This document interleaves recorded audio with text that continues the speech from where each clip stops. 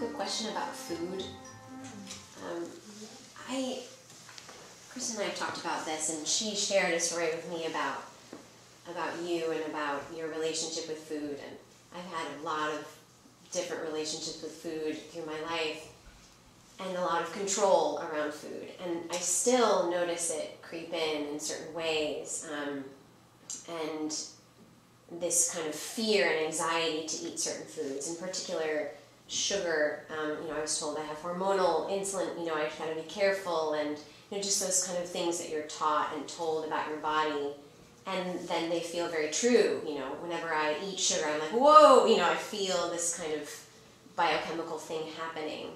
And this sort of disconnect, because, of course, sometimes I notice that I'm not affected in the same way.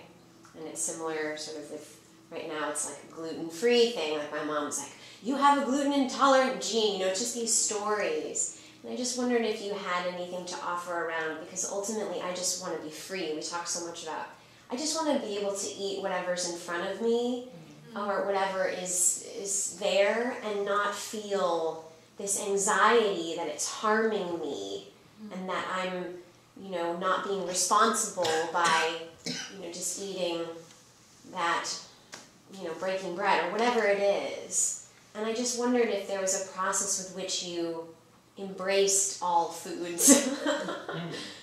Yeah, well, I use the Course in Miracles as my pathway to mind training, and there's an idea in the workbook: I can be hurt by nothing but my thoughts. Anything that starts to lift it up to show us the power of the mind and the power that we give to thoughts is important. It's very empowering. I found that very, very empowering. And there's a lot of specific lessons like 50 and 76. I am sustained by the love of God is 50. 76 was I am under no laws but God's. That was a good one, because he gets so specific. I love it when Jesus is specific, not love your neighbor and love the Lord thy God. Give me something a little more concrete than that, that's been around a long time. So it's like, he talks about those things, but he throws in laws of nutrition in there, in a string of meaningless things that do not sustain at all. And yet it's heavily overlaid with heavy-duty programming and conditioning. And so I found it was more just as I would practice the lessons and transfer, more and more and more, give over, the control and the I know mind to say, show me, that I would have a lot of experiences, and a lot of them involved, the body, food, transportation, money, sex, it just goes across the board, but the transfer of the training was so important. And then, even the idea of seeing things, food is more as like a prop or a backdrop, like, we have coats or houses or whatever, that it's just like a prop. So it was a discipline of trusting. Like when I first started traveling back in 1991, I was told by Jesus, eat whatever is served. And I could see the value of loosening from preferences and from a lot of conditioning of what's good foods, what's bad food, and it was offered with such love. Yeah. And Jesus was basically saying, don't put food in between you and your brother and you and your sister. Yeah. That I needed that context. I couldn't just see it just in terms of the food. I needed a bigger context, a big purpose. So I would go around and stay with people, like just being here and being hosted with Kristen, a lot of living rooms and kitchens and dining rooms and so forth, and then going to other countries and things served with such love, with little barnacles and eyeballs on them, and things like that. It's just crunchy. It was way beyond trying to. I've gone through the very same things. Go to this grocery store, learn the health, read the ingredients, and go through all that, and cholesterol level, and all the different things. It was a big unlearning of a lot of stuff for me, to just take the lesson of the day and just, like a torch, okay, here we go, Jesus, whoa, where are we going today? Because there's so much that we go through in a day. well, if you have the torch out in front, it starts to spread to, you know, lots and lots of things, and then it comes to a point where it's like intuitive eating. That's the next step. Of course, the guidance is so important. I mean, things like eating seem to be a really big deal. Medications seem to be a big deal. Like, don't take the wrong ones, or too much, or overdose, or this and this. Even things like partners, relationships. Let's go beyond that. Marriages. The idea of, you know, in India they have arranged marriages, you know. One time I was on the plane and I overheard two women talking. There was an Indian woman and a woman from the United States.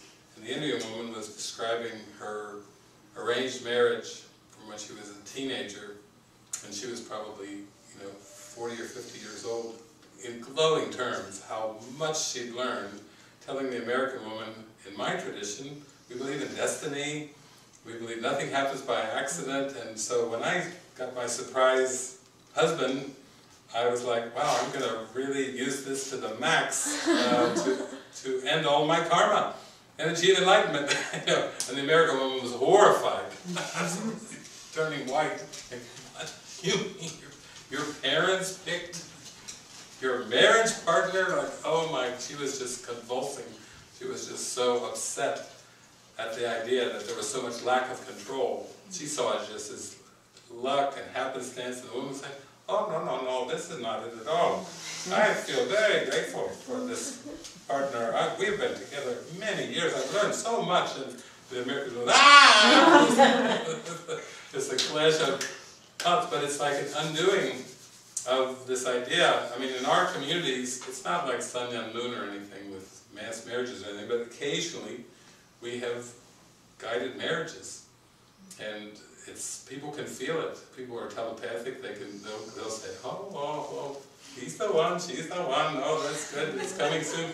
Usually it's part of it. They don't really know it all the times, but eventually they see, and then you have these things called guided marriages, which the key word is guided, because marriage is just a symbol in this world. You know, it's just another symbol. It's used by the Spirit. And then we've had guided divorces. So it takes the stigma out. Guided, that means guided of the Spirit. Would the Spirit ever guide anybody to get divorced? Yes. Let your yea be yea, let your nay be nay. It actually applies to whether you're going to eat this thing or not, or marry this person or divorce them. You know, you start to realize how important guidance is, that it's everything. You already know all the answers, and your pathway is set, and you really have to just tune in to that involuntary flow of being on your pathway and happy to just, you know, receive what's given. And so that just is nice to hear about, because it gives us a broader context, because it can be blown way out of proportion.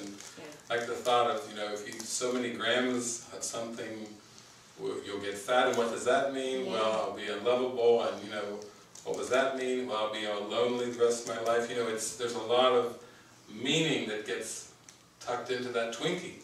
Oh, yeah. I mean, you know, oh, yeah. it's like, you look at that twinkie and you're like, oh, little nice creamy inside. But it's a lot of things underneath the twinkie that's in the mind.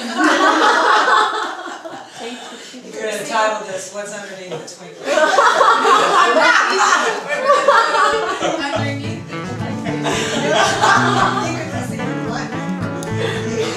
all the way. The other's in and the other side. Good morning, sunbeam. You've awoke just to see that there's a light deep within you that's shining for all of the world